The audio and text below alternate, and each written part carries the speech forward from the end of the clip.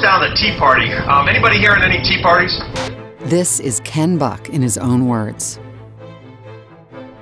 About Social Security, he said, "I don't know whether it's constitutional or not. It is certainly a horrible policy. We don't need a Department of Education." On his campaign website, he said, "I believe Roe v. Wade was incorrectly decided." I am pro-life, and I'll answer the next question.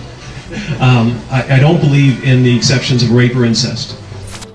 As district attorney, he told a rape victim that she just had buyer's remorse. Do you believe that being gay is a choice? I do. You don't think it's something that determined at birth?